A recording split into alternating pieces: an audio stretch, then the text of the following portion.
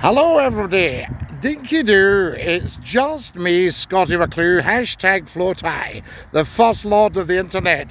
Now I'm visiting the beautiful historic Cumbrian city of Carlisle, and behind me you can see Carlisle Castle. What an amazing history this place has got. So I'm just going to show you that. Can you see all that? Isn't that beautiful?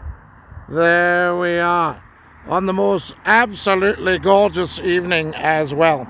Now, the interesting thing about Carlisle Castle, it was built by the son of William the Conqueror. He came to England in 1066. So there you are, that's how old this structure is. And my goodness, has it seen action. But in 1296, it was the home of Robert the Bruce. Now, how amazing is that? So Scotty McClue is standing, tracing the footsteps of the great Robert the Bruce, King of Scots.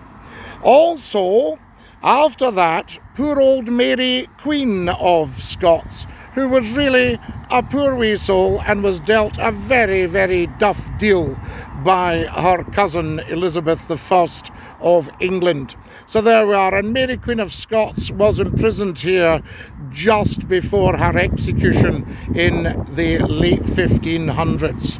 So there's many interesting things. Then we're not finished yet by a long shot.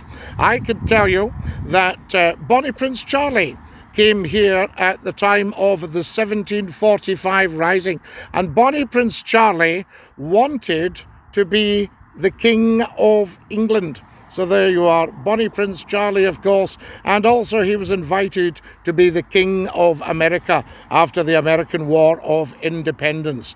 So I can say to you, if you get the chance, come down to Carlisle.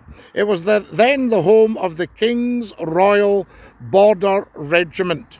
Fantastic stuff. Come and see Carlisle Castle and come and see Carlisle. It's a beautiful place to be.